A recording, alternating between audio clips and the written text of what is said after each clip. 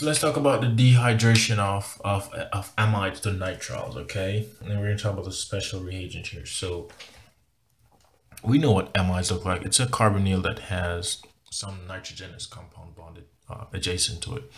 And so if I take benzamide, in this case, this is benzamide. If I take benzamide and I add this wonderful reagent, POCl3,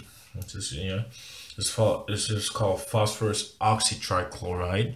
If I take phosphorus oxytrichloride and react it with benzamide, I get the nitrile.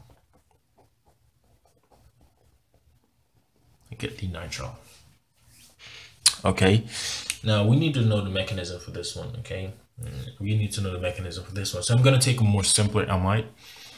So if I take this amide, okay, it has a nitrogen that has two hydrogens, okay, and react it with phosphate oxytrichloride. But the molecule looks something like this. It's a phosphorus that's double bonded to an oxygen with 3 chlorines around it. Okay, so this is how phosphorus oxytrichloride looks. Okay, so in the first step of the mechanism, what's going to happen is that these bonds that are adjacent, that are bonded to the nitrogen, will come in, form a double bond. Okay, and once it forms a double bond, these pi electrons here are going to kick off on the oxygen.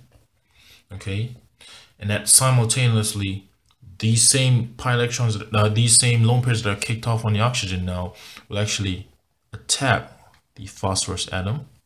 Yeah, and once you attack the phosphorus atom, it's going to displace one of the chlorines. So it displaces one of the chlorines. So this all happens in one step. Okay, so now we come to a molecule that looks like this. We have our CH3. This is now bonded to a carbon that's single bonded to an oxygen. That's now bonded to phosphorus with double bonded to an oxygen, and now 2 chlorines since one left. And we still have this double bonded. We now form a double bond, and we have this hydrogen here. Okay.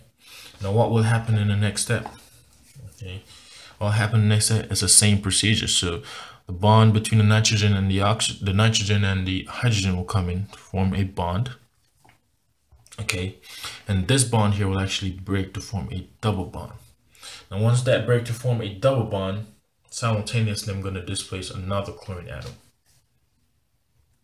Okay, so I want you to see the bond breaking procedure here. And so with that being said, we now form CH3 that is bonded to a carbon that now has a triple bond. Okay, and we also form what? We also form a phosphorus that now has 2 double bonds to an oxygen and 1 chlorine since the other left. Okay, so this is the dehydration mechanism of amides to nitriles. Okay, and it doesn't get much more simpler than that. Any amide, I take phosphorus oxytrichloride and react it, I get the nitrile.